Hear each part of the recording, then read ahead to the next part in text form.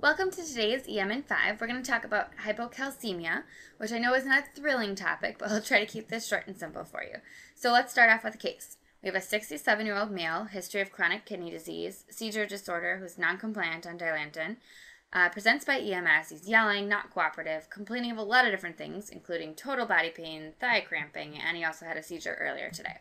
So during the course of the ER visit, he continues to yell at staff, he's complaining of pain. So we get some basic labs, get an EKG, and then he has a seizure.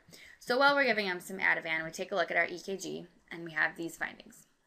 So what's abnormal here? Let me give you a little clue. Here's two more with the same finding. Good, we have QT prolongation.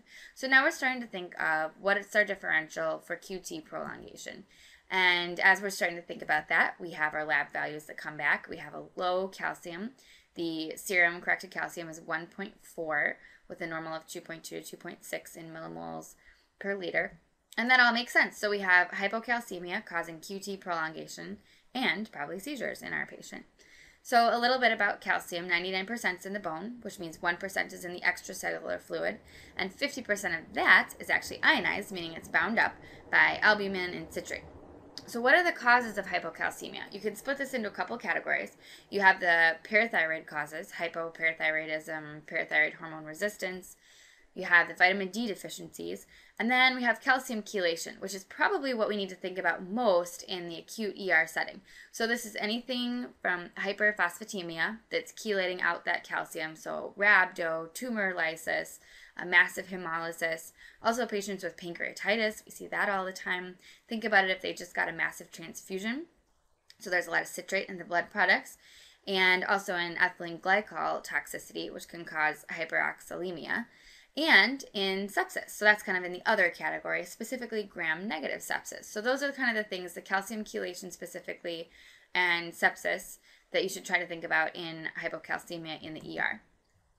So the symptoms you're going to see for hypocalcemia have neuromuscular excitability, carpopedal spasm, tetany, Vashtek sign, Trousseau sign, seizures, confusion, altered mental status, and on the EKGs, you're going to get the prolonged QT, bradycardia, you can get complete heart block, and even heart failure.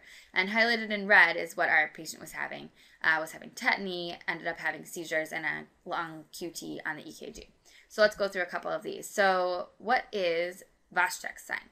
So this is where you have the patient relax their face, and you're going to be tapping on the side of the face.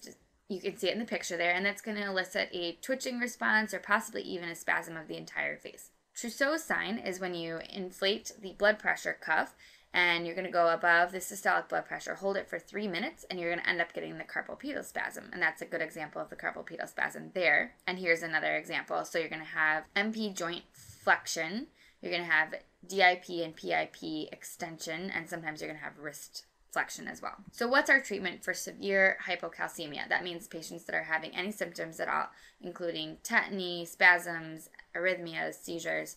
So you need to IV replete it. We can do this either peripherally through calcium gluconate. We can do 1 to 2 grams over 10 minutes, and you're going to keep repeating it every hour until the symptoms resolve. And you expect that that's going to raise the ionized calcium values about 0.5 to 1.5 and should last about 1 to 2 hours. If you have a central line, if this is a really sick patient, you can consider giving calcium chloride. That's going to be 1 gram over 10 minutes. And once they're inpatient, this is something to think about a little later, you're going to start oral calcium daily as well as vitamin D repletion. If this is a patient where there's a lot of chelation due to hyperphosphatemia or hyperoxalemia, think about doing dialysis. As far as labs go, make sure you're checking not just a serum calcium, but an ionized calcium, mag, phos, K. Make sure you get an albumin level, and then think about checking your different parathyroid and vitamin D labs.